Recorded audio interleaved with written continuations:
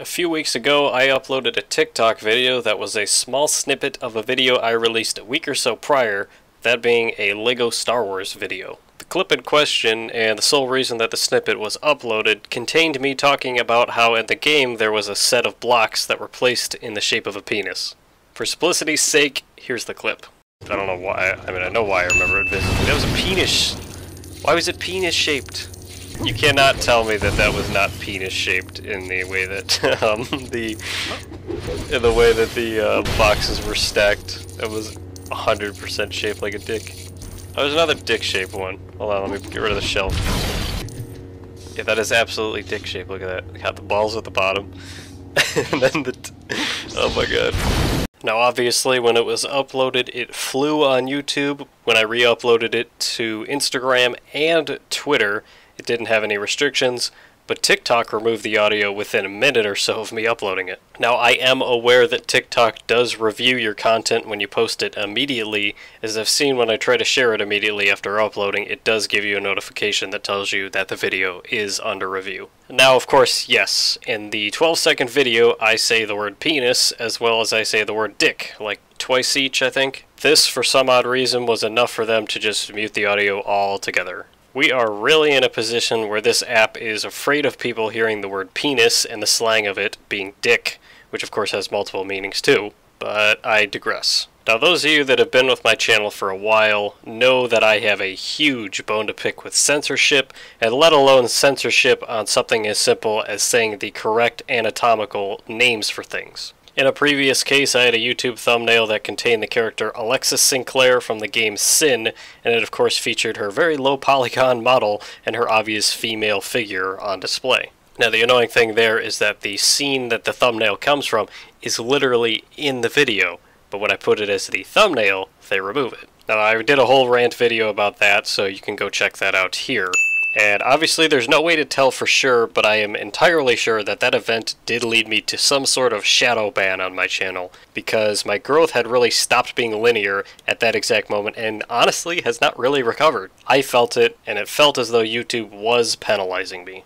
Now back to the real subject here is I'm yet to see any type of punishment from TikTok, as I decided to go about a week or so without posting followed by this transgression, even though I don't view it as such. Now let's get into that. I obviously love reading through the bullshit rules and terms of service that every platform has, and though I don't think I'm ever going to get involved and be in trouble with the rules, I have found myself in there for the stupidest of reasons. Out of the many different categories in their community guidelines, I would say that the only one that I guess I could have violated is the obvious adult nudity and sexual activities tab. Now, nowhere in the section does it say a single thing about actually verbally talking about genitalia or naming it. And a side note, who cares? Unless you consider me saying the word penis as promoting or glorifying sexual solicitation, I got news for you, this action by TikTok makes no fucking sense. Now we know already that TikTok is a cesspool, and the only reason I use it is to promote my content to a wider audience than YouTube can give me. I gotta be honest and say that I really don't use the app too much.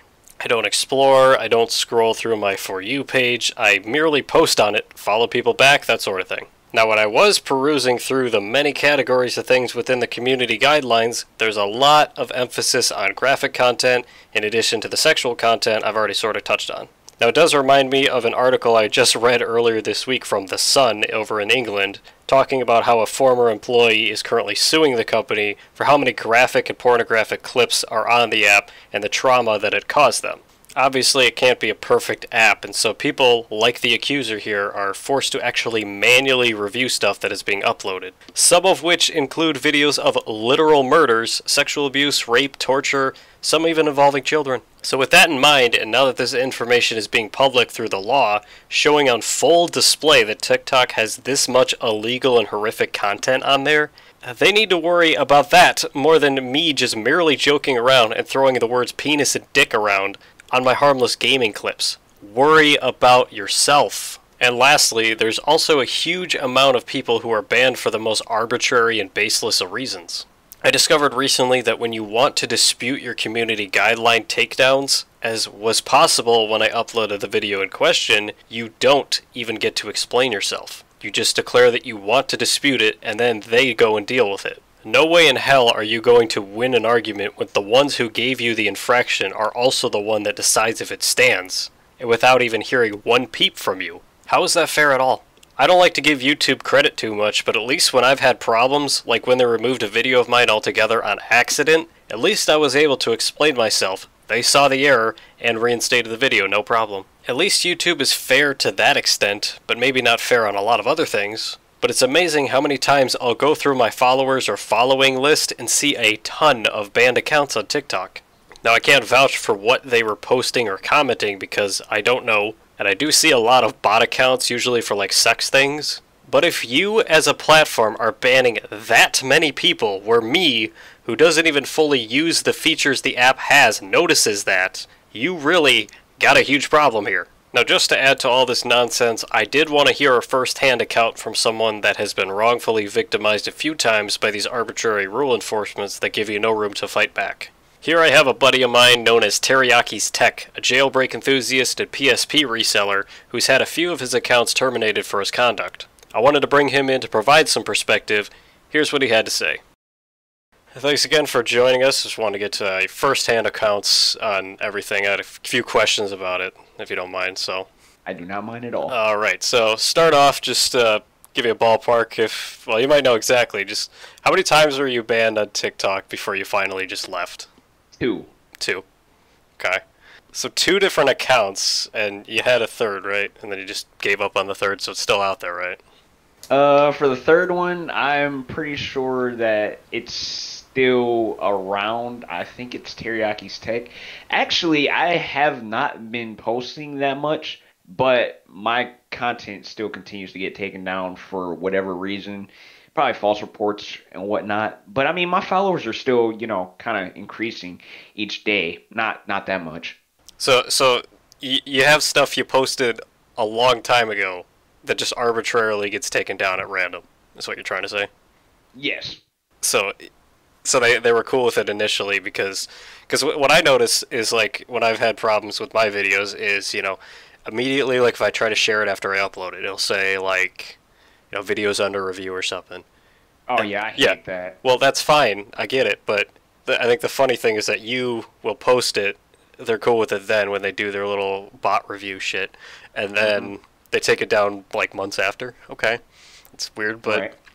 All right. I mean, the whole point of this is none of this makes sense. So I don't know how to describe it anyway. So now, do you remember anything particular that got you banned? Like, was there like a specific video or something that got you into hot water or anything? Well, people were false reporting my content, and my content was very harmless towards the app.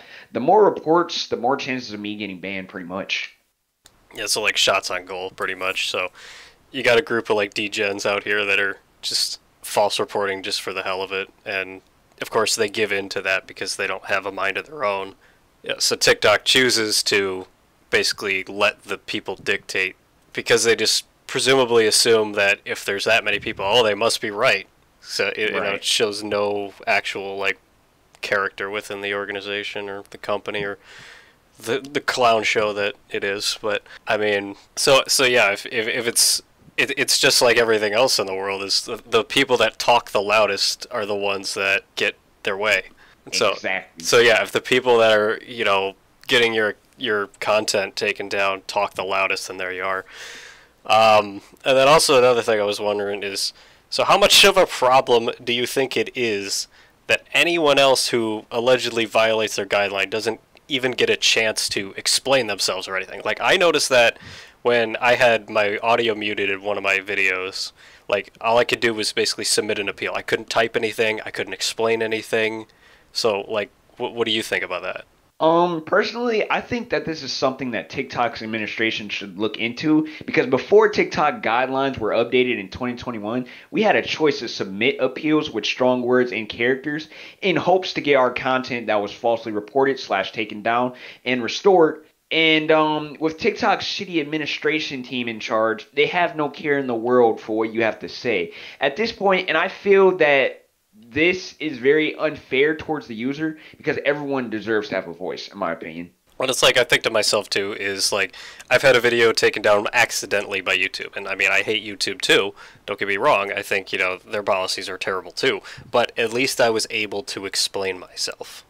Right. If I get a video that has like a content ID with like a video or like with a song or something that obviously I'm not authorized to use, I can explain it too, that like, oh, okay, it's fair use. I mean, everybody does that, but yeah, TikTok doesn't give you any. I didn't know that, you know, at one time you were able to submit an appeal, explain yourself, and now you can't. So they go back on that and just let people suffer, really. So Pretty much. I find that interesting that they went back on that because they probably had so many that they just said, "Fuck it, we're not going to go through these." You know, Yeah, and you either dispute it, and then they tell you the same exact thing because they're not going to just be like, "Oh yeah, he's right. Let me just put that back up." No, they're gonna say if the bot caught it, then obviously it's true. You know, they're not going to put any effort forth. Why would they? So. right. And then probably the last thing I gotta say is, you know, so it's been very clear, and we've made it very clear in this that, you know, we all know that TikTok is hypocritical as could be. But did you ever see anything that you would have deemed like way worse than your content that you were putting on? Like things that were just completely, utterly terrible or horrific or anything like that, but that is still, or that went by no problem, and you were basically given the unfair shake. So, I've seen females half clothed or not clothed at all, excessive women showing off their bodies like they have no respect for themselves, racial slurs and sounds, and excessive amounts of serious bullying, in which all three of those things somehow aren't violating the community guidelines, in quotes, all of a sudden. And if anything, if I were to describe my content I used to post, I would describe it as saying things that I truly don't mean towards others, or like for views and more recognition, obviously. But, you know, just jokes. But TikTok clearly doesn't allow that anymore, which is quite childish.